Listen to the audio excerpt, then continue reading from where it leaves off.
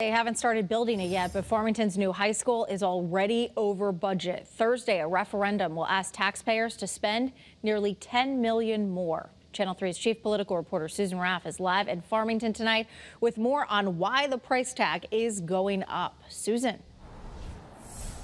Erin, most people would agree that Farmington needs a new high school. The original part of the building dates back to the 1920s, and they've been pretty much adding on over the years. So with that said, there were plans on board to start building this high school. But the unfortunate thing is everything is more expensive now, and a lot of it has to do with inflation. They've already started the project, and in 2 years, Farmington should have a new high school. But it will cost taxpayers more money. The original price tag was $135.6 million, but an additional $9.7 million is needed.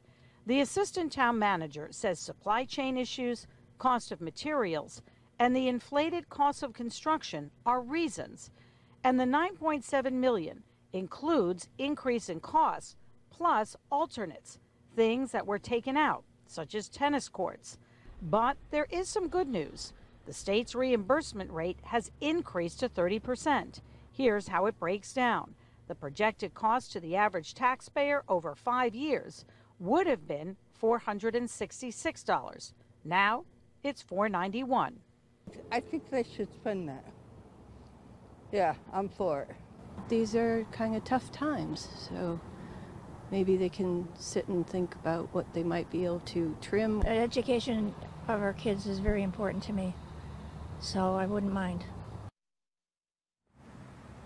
Voting for the additional cost is this Thursday at your regular polling place. Polls open at 6 a.m. and they stay open till 8 p.m. We are live tonight in Farmington. Susan Raff, Channel 3 Eyewitness News.